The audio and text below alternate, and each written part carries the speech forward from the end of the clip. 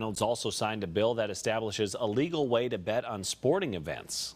The new law excludes betting on some events, including minor leagues and in-state college team players. Sports betting is limited to those 21 and older. The law gives the Iowa Racing and Gaming Commission regulatory authority over sports betting.